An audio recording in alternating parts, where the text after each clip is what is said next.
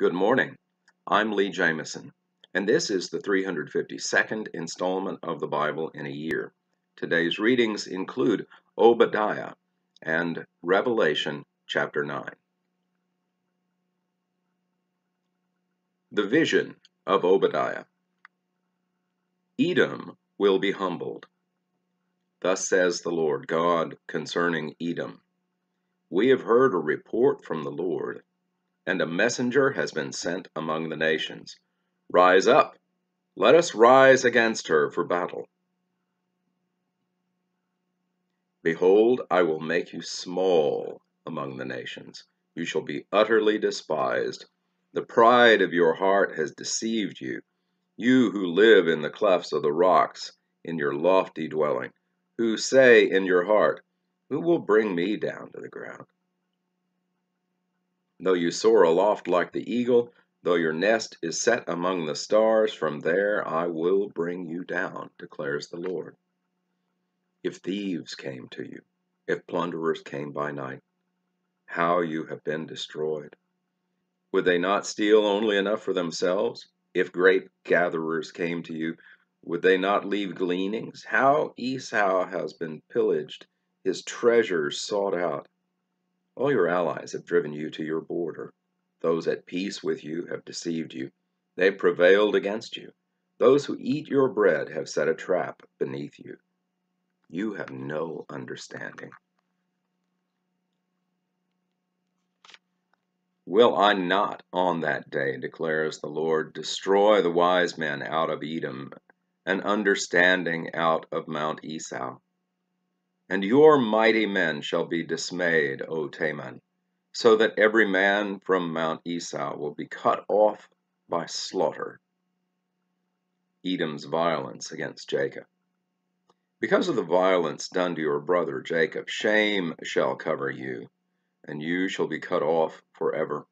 On the day that you stood aloof, on the day that strangers carried off his wealth, and foreigners entered his gates, and cast lots for Jerusalem, you were like one of them. But do not gloat over the day of your brother, in the day of his misfortune. Do not rejoice over the people of Judah in the day of their ruin. Do not boast in the day of distress.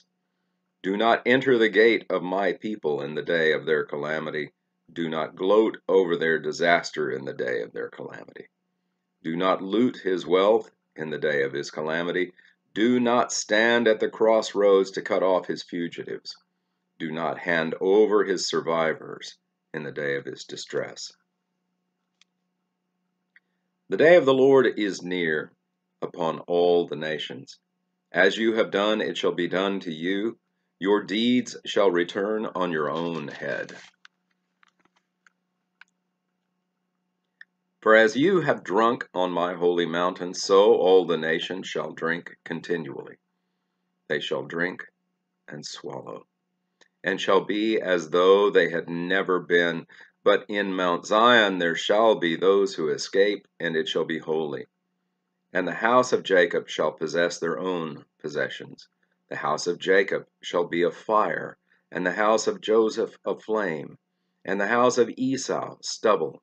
They shall burn them and consume them, and there shall be no survivor for the house of Esau, for the Lord has spoken.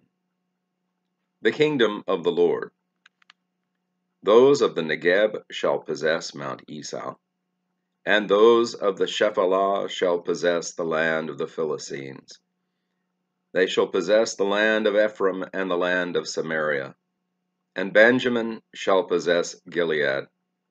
The exiles of this host of the people of Israel shall possess the land of the Canaanites as far as Zarephath, and the exiles of Jerusalem who are in Sherephath shall possess the cities of the Negeb. Saviors shall go up to Mount Zion to rule Mount Esau, and the kingdom shall be the Lord's. And that concludes the book of Obadiah. And now, Revelation chapter 9. We're taking up from our cliffhanger from yesterday.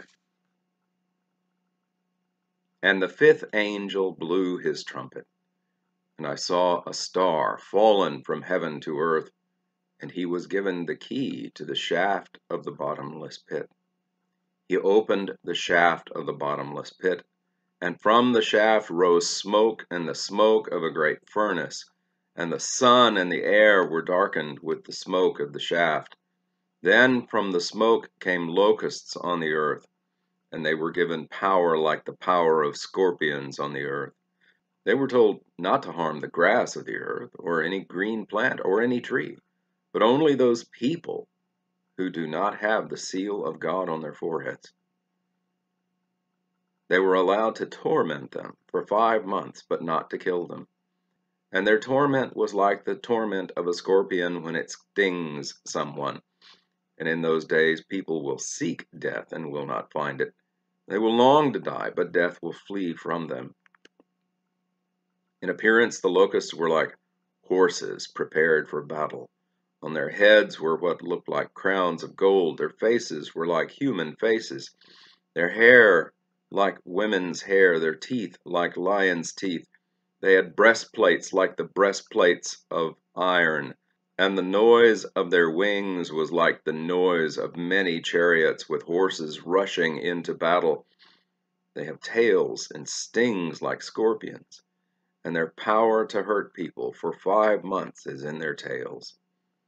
They have a king over them, the angel of the bottomless pit. His name in Hebrew is Abaddon, and in Greek he is called Apollyon. The first woe has passed. Behold, 2 woes are still to come.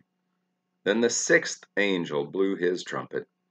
And I heard a voice from the 4 horns of the golden altar before God, saying to the 6th angel, who had the trumpet, release the 4 angels who are bound at the great river Euphrates. So the 4 angels, who had been prepared for the hour, the day, the month, and the year, were released to kill 1/3 of mankind. The number of mounted troops was twice 10,000 times 10,000. I heard their number, and this is how I saw the horses in my vision, and those who rode them. They wore breastplates the color of fire, and of sapphire, and of sulfur. And the heads of the horses were like lions' heads, and fire and smoke and sulfur came out of their mouths.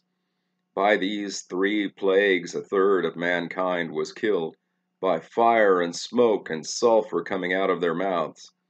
For the power of the horses is in their mouths and in their tails. For their tails are like serpents with heads, and by means of them they wound.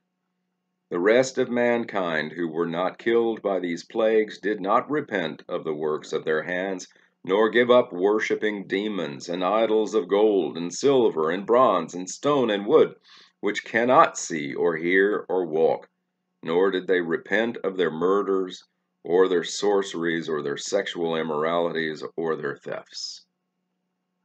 And that concludes the reading in Revelation. Thank you for watching this video all the way to the end. To gain a wider audience for this series of videos, I ask a few favors of you.